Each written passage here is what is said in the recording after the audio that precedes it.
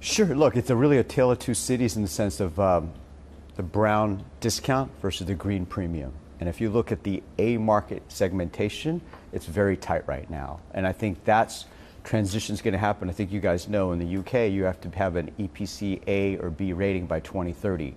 So there's a big push in the industry of how that's going to happen for respective property developers. But the A market itself right now is strong. Rents are actually increasing.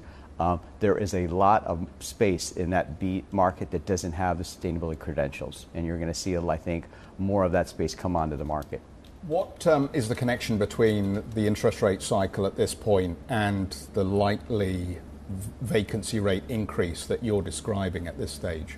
I think it depends on each asset and what the maturity schedule of that asset is and what the tenancy of that is. I think we're fortunate that our average lease term is more than 8 years in length. So if you've got a lease coming due, how are you financing that? What's your term and your lease maturity schedule? But yes, obviously rates have gone up, and so the loans that people are going to be able to get on maturity are going to be lower. I hear what you're saying about vacancies and about rates at the moment, but you would have seen, as much as anyone, a lot of the reports auguring doom and gloom, including late last year, I think it was Citi, who said London office values to fall by 38% in the next 2 to 3 years. I presume you dispute that. Absolutely. I'll remind you guys, after 2011 with 9/11, they said that there would be office buildings again and people would leave the city centers and so forth. It's a cyclical business.